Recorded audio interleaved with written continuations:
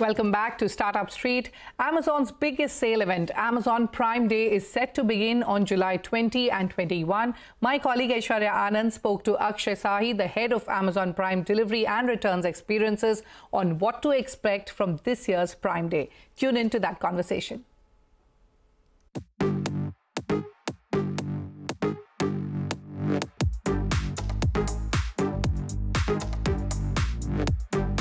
Amazon India is gearing up for the 8th edition of its Prime Day on July 20th and 21st. The mega sale event will witness new product launches from over 400 global and Indian brands. Not only that, the e-commerce giant, which has a network of over 1 lakh sellers, will also showcase over 3,000 products from these small business owners across categories such as home, fashion and grooming. Well, last year, Amazon India stated that it clocked a peak of 22,190 orders per minute. So what is the projection for this year? Let's find out.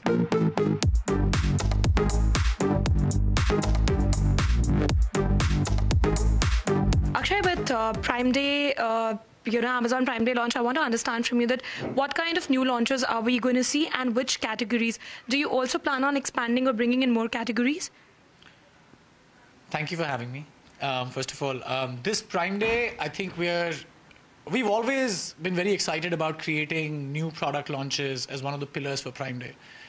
Because while we have a lot of deals-led events, and not to underplay their importance, and Prime Day will have deals at the best prices of the year across all our categories, I think new product launches is unique because it really helps members discover joy by actually discovering new products which they didn't know which were out there.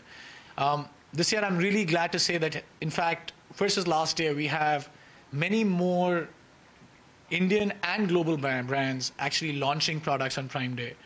So we have over 450 plus brands, both Indian and global, which are launching. These include everything from Boat on headphones, to Samsonite on luggage, to Samsung on phones, and so many more. So I can keep going on we can get a list, but we have new products coming from a lot of them. I think what's even more interesting to me is that, more than 3,200 products will be launched by small and medium businesses for India, which are Indian, which then gives us, it means that Prime Day is really resonating with those brands and resonating with those members, that it's a time to discover what's the best new stuff which is coming from Indian sellers as well as global brands. So that's where we stand today. You will see products launching across a host of categories.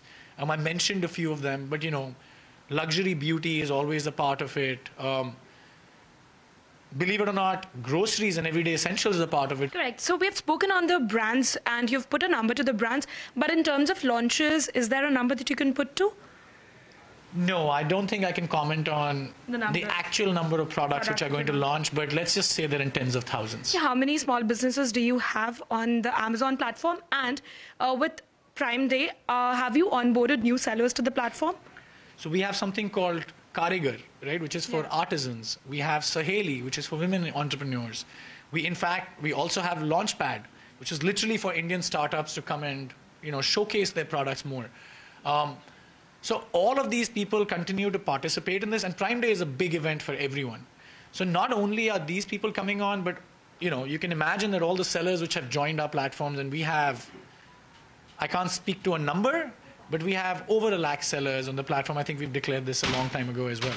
And that continues to rise. So everybody wants to participate in Prime Day and bring something special for our members, and that's really exciting. What kind of traction have you seen from smaller towns? If you talk about tier 2, tier 3, essentially the Bharat market that we call. I think we've shared a lot of such information, right? Every Prime Day, we see a huge uptake from tier 2 and tier 3. And it always kind of sounds strange to call somebody like tier 2 or tier 3. I think as customers across the country get more digitized, become more comfortable with making online transactions, Prime leads that foray, right? So I think we shared even last time that 2/3 of our members joining during Prime Day are coming from smaller cities. And over the last year, we've continued to see that trend go on. help us understand the number of fulfillment centers Amazon has, and the kind of employment we've seen there.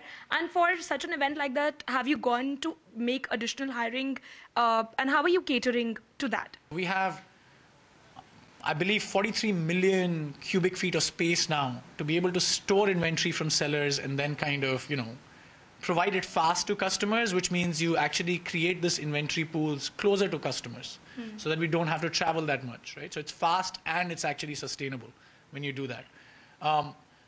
We have fulfillment centers in 15 states.